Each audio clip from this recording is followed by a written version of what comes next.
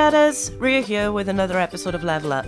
This week I'm featuring the rather splendid level Don't Trust Me by Echelon 12256. Its name should be enough of a clue, but this is such a dastardly creation that I couldn't help but fall in love a little with it. In Don't Trust Me, you'll be transported to a world where not everything is as it seems. Some people may well rage quit this level, bemoaning it for being unfair or too difficult. I prefer to take it as it is and have a good laugh. It's not fair. Of course not. Duh. It's called Don't Trust Me. But it is a very clever way of getting the player to doubt every single move that they make. You begin by rather comically experiencing a few facepalm moments, and you quickly come to assume that everything in this level is the opposite of what you'd expect.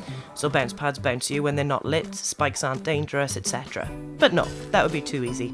You'd also start to trust the theme. Spikes, stand on him. Bounce pads, no way, mister. Instead, this is far more fiendish.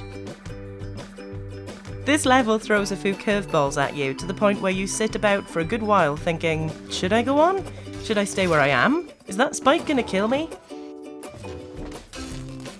I loved it. I wish I'd recorded my mic when playing this, but I probably would have had to put a few moves in, as my reactions were about as far from universal as I could get. I purposely left some of the level out of this video as I don't want to ruin the fun and the whole point, but please go play it. Just remember not to take it quite so seriously. A little bit of feedback for its creator though. What could have been done better? Well, the visuals are nice and the gameplay, while minimal, is still very cleverly and cruelly done. The main bit of feedback I have is I'd actually really like to see more of this. The level finished a bit abruptly for me, and whilst there was some funny backtracking, I would still love to see a lot more. Here's hoping for a sequel. Till next time, don't forget to leave a link to your level in the comments.